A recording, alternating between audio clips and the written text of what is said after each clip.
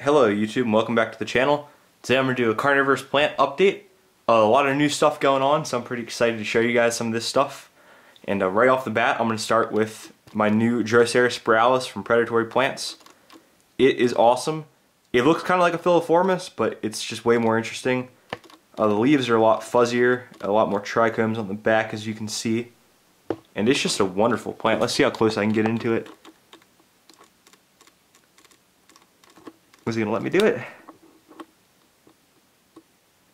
Yeah, it's awesome looking, isn't it?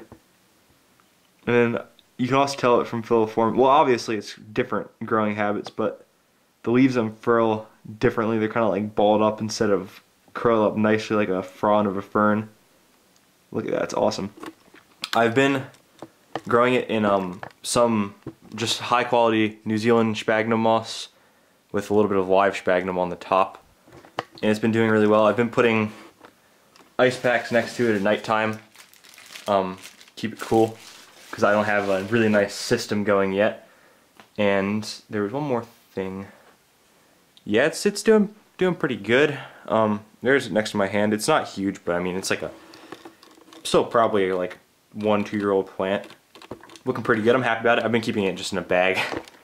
You know, that's how it is sometimes. This is the Drosera gromaglensis.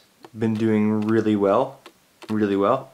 Looks good. Still has a little bit of burnt leaf tips, which it's just like that. I'm not really sure why. And then this one has some dying leaves. These are like leaves from the beginning of the season. This is a Drosera hybridia, and it is doing very well. Putting up some new leaves. It looks bad now. Unfortunately, it did not produce any seed. I mean, I guess I'm not super surprised, but it's Butterfly Valley, so it's supposed to produce seed, but I guess it does not. Maybe it needs to be crossed with another hybridia. I really don't know. Capensis.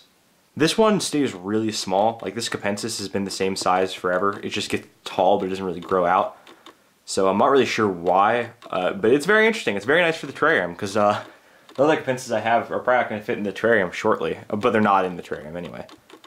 Drosera scorpioides, that thing, still don't know what it is.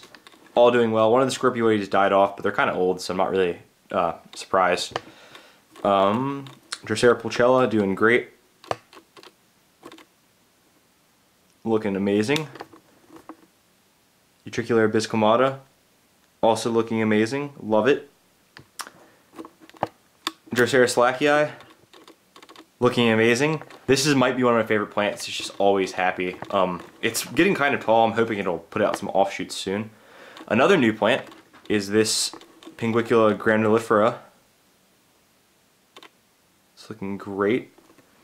It's a very large butterwort. I'm pretty happy about it. It came with some flowers. They kind of died, but it's back there. I'm gonna move it outside, but it's been pretty cold recently, so didn't want to risk it, because I mean it got like 15 a couple of days ago. It's weather out here is ridiculous.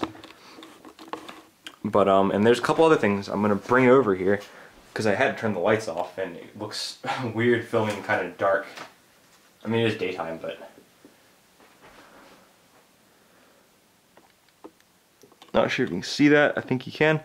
Really nice antho-free Leucophila. There's like a little side view. But this plant is just a stunner.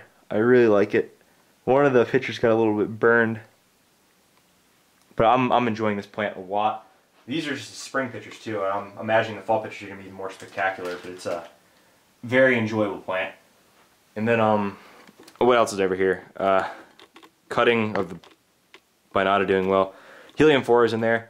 I'm not going to pull it out right now. It's still looking the same as it always does.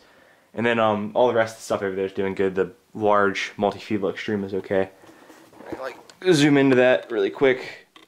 Lights are off, so it doesn't look amazing. And then there's one more thing I wanted to grab. See how that looks in a second. Just gotta move the camera. Another Sarracenias pictured out. There's actually a couple that are pictured out. This one is I don't know. I seriously have no idea what this one is. I think it's just a really green Morii. Oh goodness gracious. There we go. You can kind of see it. It's really nothing special. It's just a green morai. I mean, it's definitely Leucophila flava, and it's not anther-free, but it's just, I've had it under pretty intense light, and it's just green. So, I don't really know what its problem is, but it's an interesting plant for sure. This picture just pops. It does not look its best. But this is a Sarracenia flava, I'm sure you can tell. This is the extreme threat variety. It's a little bit deformed. I'm hoping it'll straighten out because it's, again, not really an old picture. But it's just like a Rugelii. It's like the best of both worlds. It's like a Rugelii ornata kind of. It's not really focusing. Yeah, but that looks good. It's a, you know, decently sized picture, I guess. It's not like amazing. Sorry it's taking me so long, guys. Alright. So now it's time to move on to some other stuff. I need to move this out of the way. Everything's kind of disorganized right now, but I mean, it's not really surprising. It kind of always is. So I'm gonna move over here to all this stuff. Now, this is where the fun begins. This is where some of the really cool stuff is at the moment. So, first off, Sarracenia psittacina, looking great. Super duper dark pictures.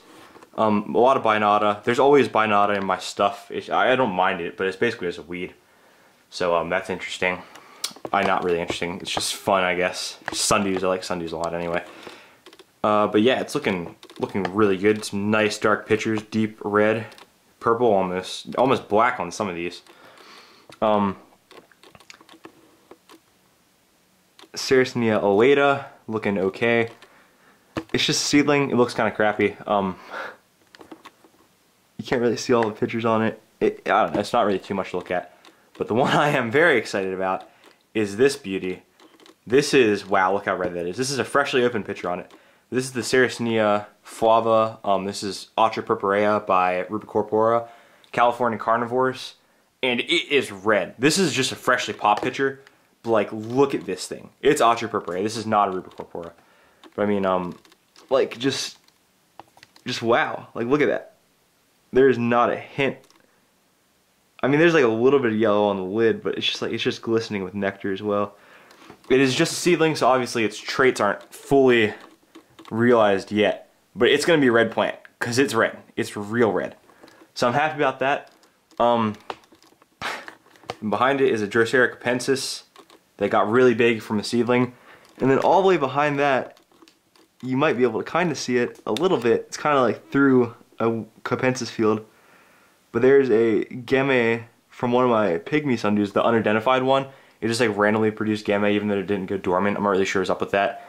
I did not think they were going to be viable, but two of them grew. There's a big one and a small one, so that's pleasurable.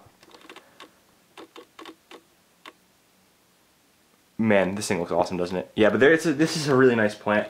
It might be one of my nicest plants as far as just like overall quality goes. I think this will turn into a really nice plant.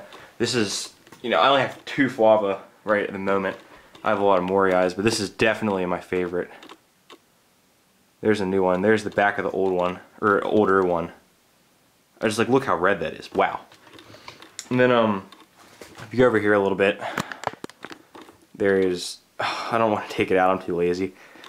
There is a, is it going to focus? Sarracenia, not Sarracenia, I'm going crazy. It's a Drosera, it's a woolly sundew. It's Drosera ordinansis by Drabensis, I think. It's not going to focus at all, but it's in there, it's alive, it's doing great. But yeah, that's about it. Might do some outside carnivorous plant stuff, because I have a lot of Sarracenia outside, and they're just starting to come out of dormancy.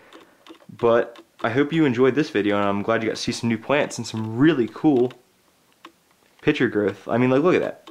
I'm freaking out a little bit. It's probably not even like the nicest quality flava, but I think it's pretty awesome. I like it a lot.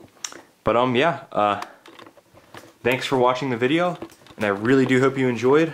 Like and subscribe if you want to, and I'll see you next time.